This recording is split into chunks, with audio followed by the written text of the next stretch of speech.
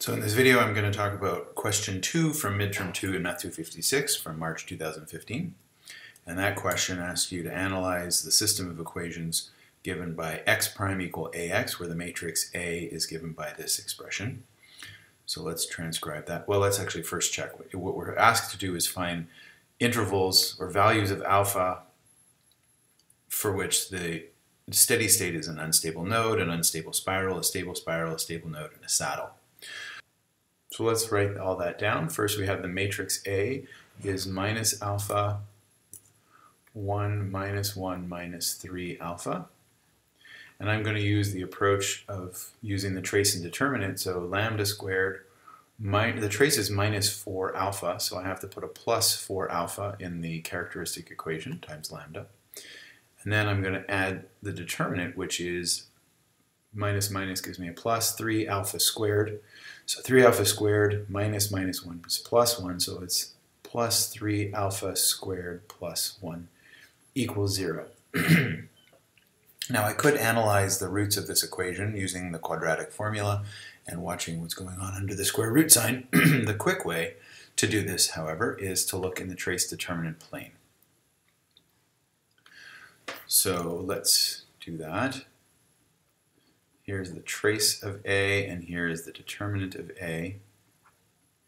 And what I'd like to do, so the trace of A is equal to minus 4 alpha, and the determinant of A is equal to 3 alpha squared plus 1.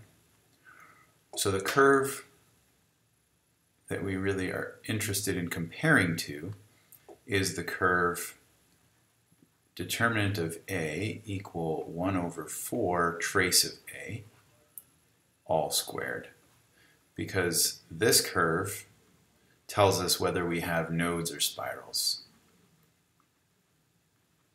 If we're above this curve, we have spirals. If we're below it, we have nodes, unless we're below the trace axis, in which case we have saddles. So let's actually draw the curve for this set of alpha values. And what does that mean? That means I want to solve for alpha, and I'll get trace of A over minus 4. And now that tells me that the determinant of A, written as a function of trace of A, will be 3 times this quantity, trace of A over 4, minus 4, all squared, plus 1. So there I get 3 over 16, trace of A, all squared, plus 1. Now what's clear from this is that 3 over 16 is less than 1 over 4. So the parabola that we get for this curve, in other words, if we plot the trace and determinant for each value of alpha, we would plot a series of points that has a lower amplitude than this curve, which is determinant of A equal 1/4 alpha, trace of A squared. But then we're shifting it up by 1. So it's a flatter parabola, but starts higher. So that means I'm going to have to draw a parabola like this. And let me just emphasize, I'll make this in blue. So it's clear that we're talking about this expression here. So the blue one is our particular matrix for all sorts of different values of alpha. Now there's 3 interesting points. One point is right there, another point is right there, and another one right there. You'll notice that out here alpha is negative because alpha is directly proportional to trace but with a minus sign in front, and out here alpha is positive. And right here, alpha is equal to 0. So we know the location of one transition, and we just have to figure out where the other 2 are. How do we find those other 2? We set 3 over 16 trace squared plus 1 equal to 1 over 4 trace squared. And that will tell me where the 2 parabolas cross. So if I bring this over to this side, I get 1 over 16 trace squared, and that's equal to 1.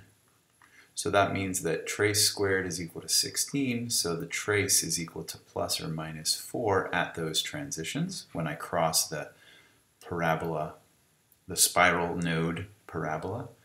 And that means that the trace of A is equal to minus 4 alpha, and that's equal to plus or minus 4. So that means alpha is equal to plus or minus 1 at those transitions. So if we start with alpha much bigger than 1, we're way out here and we have a stable node. If alpha is between 0 and 1, that means we're between this point here and alpha equals 0, then we're a stable spiral. And if alpha is bigger than minus 1 but less than 0, that puts us in this little zone here, and that is going to give us unstable spirals. And alpha bigger than or less than minus 1 will put us out here, and that gives us unstable nodes. And there are no saddles because the blue curve never goes below the determinant equals 0 line, which is the trace axis. So saddles we don't get. And these are the correct conditions. Now, so you should have gotten 1 point for each of these if you got these all correct. If you didn't get them all correct, you should have gotten points for associating the condition alpha positive with stability, alpha negative with instability, alpha squared greater than 1 with nodes, and alpha squared less than 1 with spirals. And if you didn't get any of these, but you got some of these correct, you would have gotten 1 point for each of these associations.